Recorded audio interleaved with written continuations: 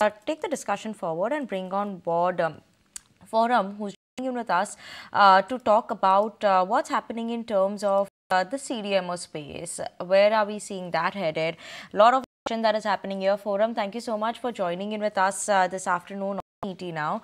And obviously, CDMO players, they have been in focus for a while. We've had these discussions about the growth prospects for these companies going forward.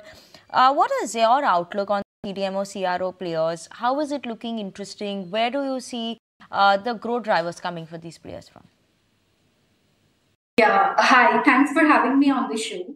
So, CDMO companies are witnessing a lot of inquiries because of China plus one opportunity. Also, Europe plus one opportunity is playing out for these companies because we have cheap labors and most of our plants are US FDA compliant in the world after US. So that is auguring well for the CDMO companies. Also, there is this secure law which could be passed in the US, and if that gets passed, then most of the companies will definitely come to us than the Chinese companies. So basically, what this China plus one and Europe plus one inquiries were coming into these companies will be executed fast once the biosecure law gets passed in the US.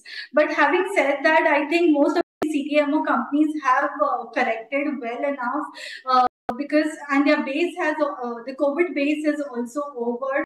So probably the new molecules and the capex cycle will now start for these CDMO companies. So among the CDMO space, we currently like DVs, and we believe that the current correction has augured very well, and most of the COVID base in the DVs is now behind it, and the new molecules and margins will pan out for DVs from next quarter onwards. Quite positive about Divi's and hoping that the next quarter will this quarter will mark the turnaround and next quarter will be a lot better. But what could derail this story, Foram, as per you? Because yes, there are a lot of positive murmurs, whether it's about the biotech funding environment and the kind of China plus environment which is working out. But what do you think could be the impediment to that? Because stocks like Laurus, etc. have already run up ahead of expectations. At least that is what some of the analysts are suggesting as well. Yeah, so we have a reduced rating on Laurus. We would like to see earnings improvement in the company.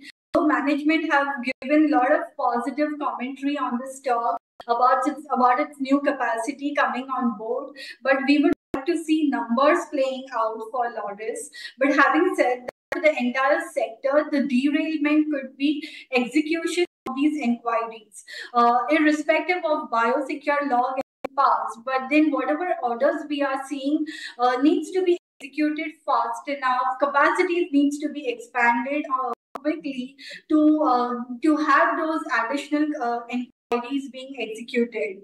So we feel that once companies that have good capacity in place like DBs would be the quick beneficiary of the CDMO play. But then if companies you go to who have delay in setting up new capacity would take some time to pan out on the earnings numbers. Okay, so that was about Laurus, why you have a reduced rating and the impediments that could be there for the sector as well. Foram, just wondering, do you track Sun Pharma and the kind of slide that we are seeing on the stock today? That Dadra facility wasn't expected to have a big impact. What's your reading? 4% cut. Yeah, so we do have coverage on Sun Pharma, though Dadra facility has received an OAI, and that's negative for the stock. But most of the Sun's earnings, it's Sun is basically a specialty focused company now, and I believe that Dadra facilities does not contribute much to the Sun's earnings. But having said that, we have a positive view on Sun Pharma because specialty sales is doing very well, not just in the US, but global specialty sales is doing good.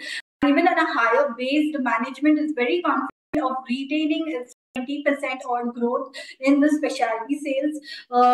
Specialty sales is picking up very well, which was earlier 15-16% of the sales, has now inched up to 20% of the sales, and it's only expected to go further up. Also, apart from specialty sales, taro business is doing good, and domestic is doing good for Sun Pharma. Domestic continues to grow in double digit, led by volume growth. So we believe that this current correction in Pharma augurs a very good buying opportunity.